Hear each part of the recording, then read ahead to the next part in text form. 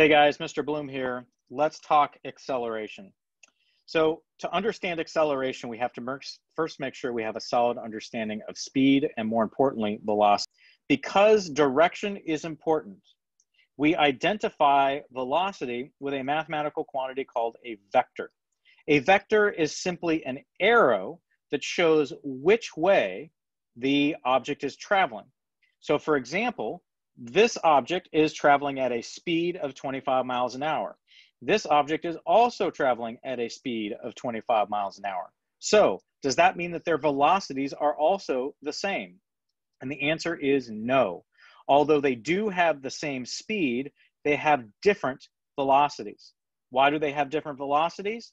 Because this object is moving to the right and this object is moving to the left. So because they have different directions, they also must have different velocities because velocity cares about direction. It is a vector quantity. Acceleration is also, like velocity, a vector quantity. It has a scale, a number with units, which we'll talk about later, but it also has a direction. So what does direction for acceleration mean? The direction of acceleration is not necessarily the same as the direction of motion. Remember, velocity is defined as the rate at which your position is changing. So the direction of that truly tells you the direction that your position is changing. Are you moving forward or moving backwards?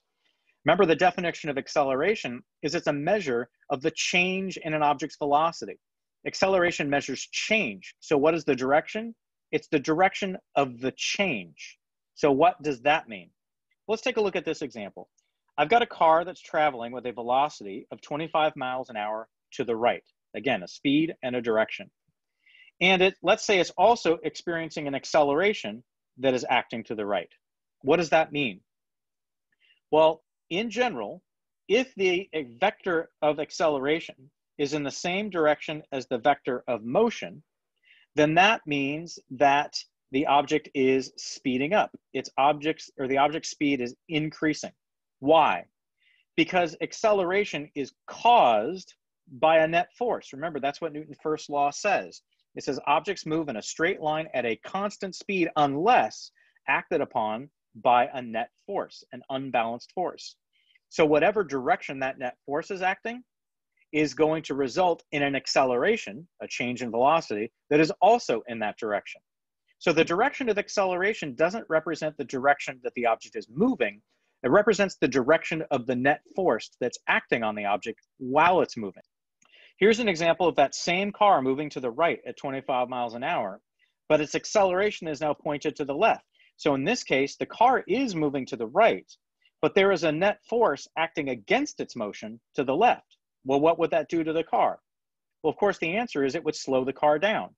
So, excuse me. So if the acceleration is acting opposite the direction of motion, which means that there is a net force acting against its motion, the result of that is to decrease the object's speed. In other words, it slows down. So let's apply this. So here's our familiar example of a car at a stop sign that then speeds up to 25 miles an hour, moves at a constant velocity of 25 miles an hour for some time, then slows down from 25 miles an hour back to rest. So let's take a look at velocity and acceleration vectors. So what direction is the velocity in this case, and this case?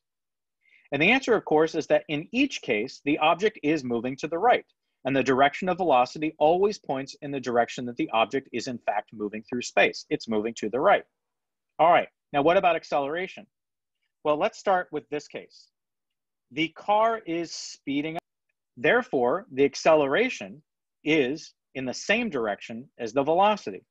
So the acceleration is also to the right, causing it to speed up, okay?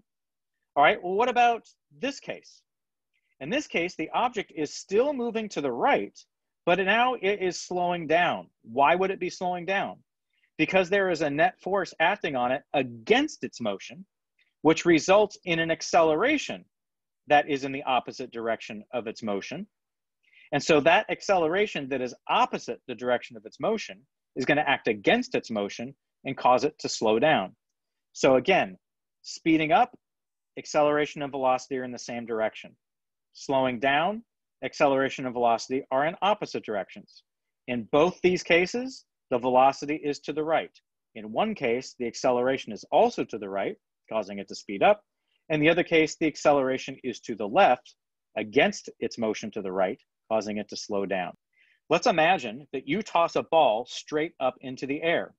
So which way is the velocity vector of the ball pointing at each point? And which way is the acceleration vector of the ball at each point? Well, we know that when you toss it upwards, it is moving upwards until it gets to the top, and that's when it turns around.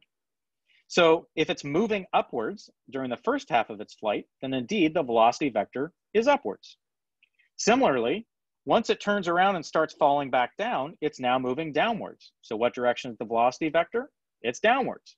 Remember, the direction of the velocity vector is the direction of its motion. Now, how about acceleration? Well, to figure out acceleration, we have to ask, how is its velocity changing? On the way up, the ball is slowing down.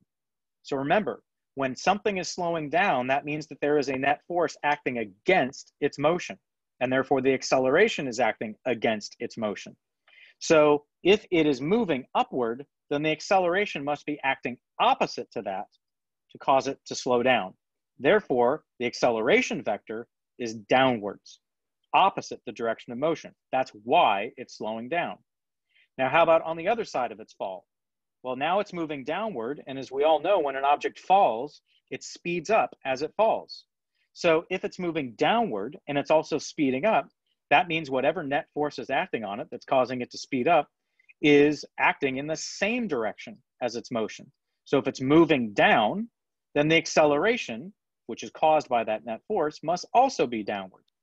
Now, one question that we could ask is what's going on at the top of its motion? Well, when it reaches the top, it momentarily comes to rest. And you might say, well, in that case, it's not moving at all. So does that mean the acceleration disappears? Well, certainly the velocity drops to zero.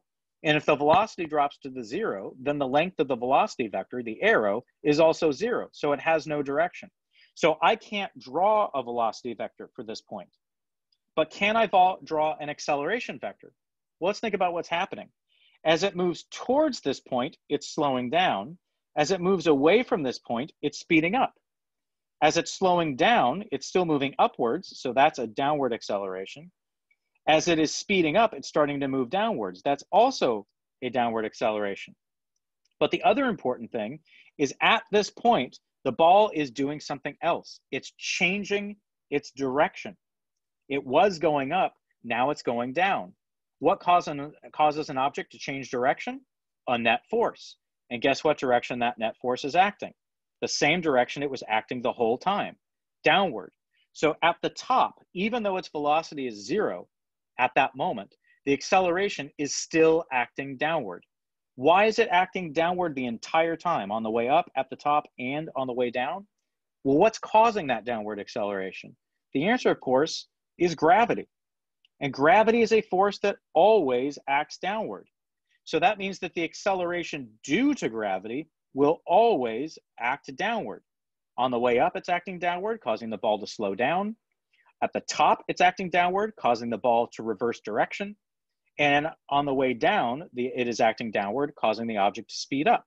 So the acceleration of gravity is always acting down against the velocity on the way up, with the velocity on the way down, okay? So if you understand that, then you probably have a pretty good understanding of the direction of velocity versus the direction of acceleration.